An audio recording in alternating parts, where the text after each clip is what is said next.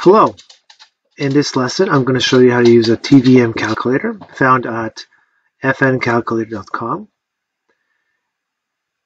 and I'm going to show you how to use it, and we are going to use it to answer some financial problems.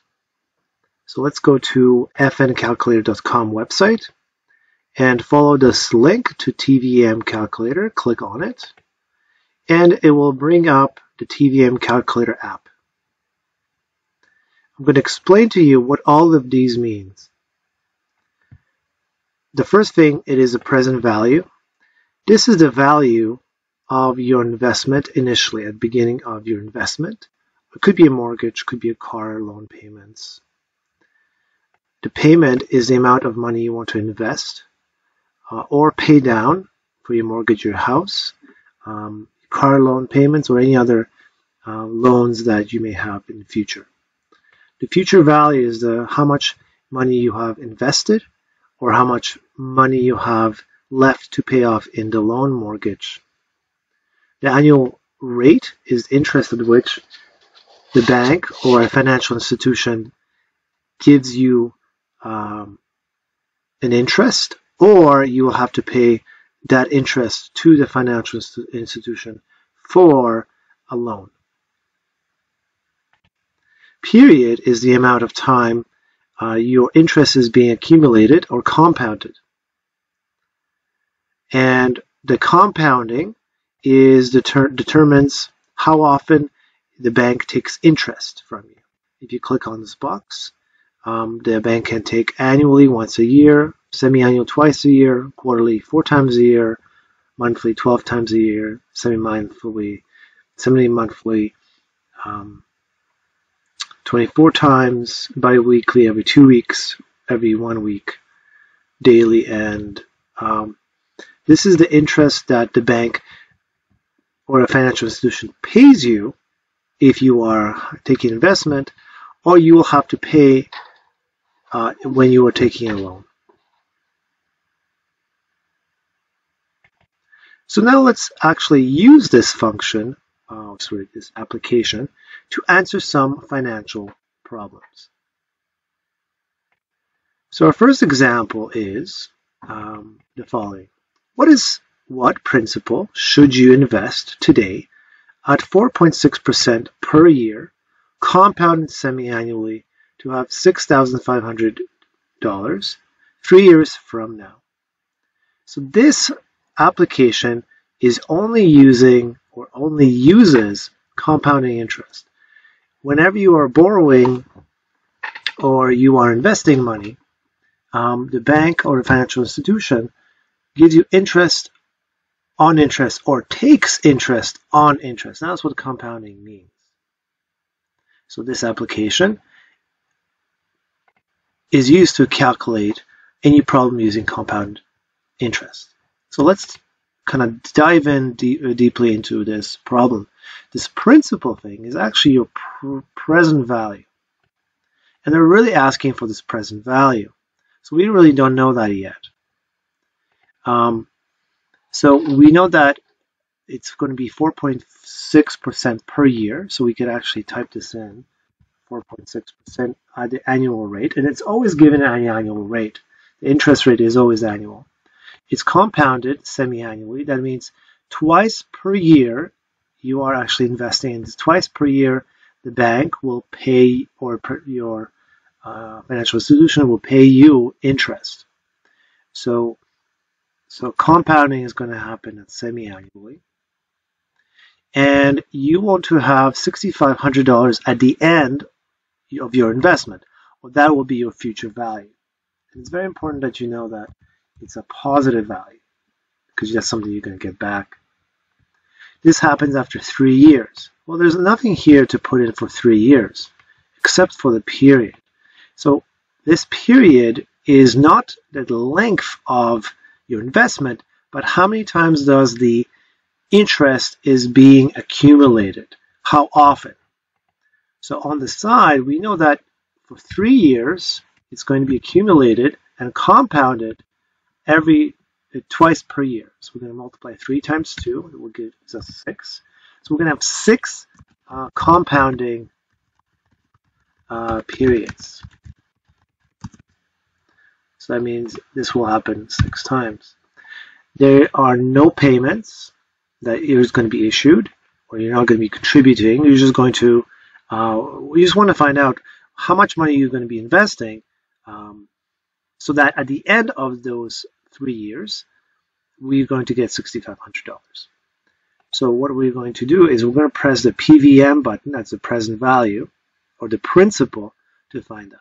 And let's get it. Okay, so we have to invest, and notice it's a minus value. The reason why it's minus, because when you are investing, you are actually giving this money away to the bank, and often enough that money is frozen, depending on your investment account. But that is the money you're losing to the bank. So you're losing this money, you're lending your money to a financial institution, you're losing it.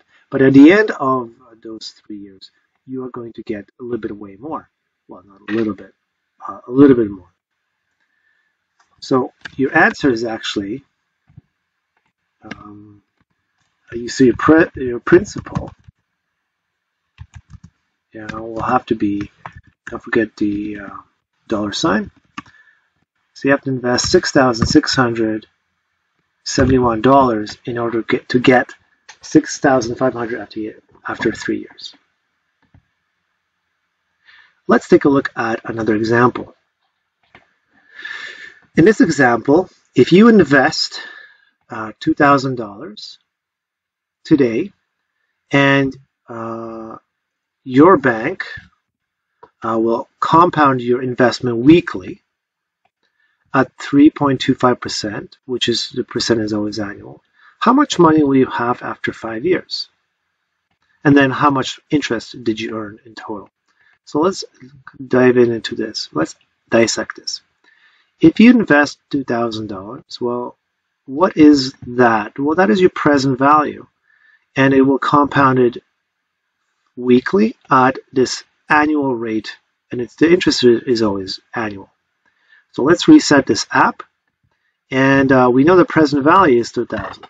But because you're investing, you have to put a negative value in front of this $2,000, because sort of you're investing this money, you're losing this money for a short time. Now, we don't care about payments. We're not putting down payments. We're not continuing on and adding payments monthly to increase our investments. And our future value, this is what we're looking for. How much money will you have after 5 years? So that's what we're looking for. The annual rate is 3.5%. And if you look at it, that it's compounded weekly. So we're going to change this to weekly. But now we need to know how many times our interest rate is being compounded. So what we're going to do on the side is that we know that there are 52 weeks in a year, and we know that we're going to have this for 5 years. So it's going to be compounded every week, and there are 52 weeks in a year, and we're going to multiply this by 5. And we'll get 260 times. That means this is the time that your interest is compounded. So we're going to have exactly 260 weeks in the 5 years. So now we're looking for future value. So how much money will you have after 5 years? And so we're going to press the FV button. Notice that it's F future, V value, not volume. And we'll press. And we are going to get $2,382.35. So our answer is $2,382.35 at the end of 5 years. So this is the total money that we're going to have of our investment. But the next question is, how much interest did you earn? Well, interest is the money that the bank pays you to have investment, to have you invest in this financial institution. What it is that if we take your initial value, principal value, which is $2,000,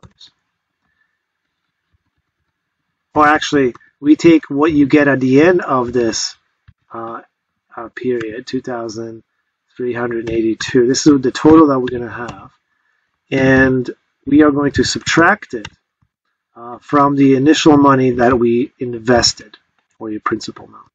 And you will recognize that it's actually going to be $382.35. This is the interest you earn. This is the money that banks gives you for having for putting money into this investment. Wait, we're going to take a look at one more example. So in this example, if you invest $3,000, so right away that's your principal amount today, and your bank will compound your investment monthly at 2.5%, which is always annually means per year.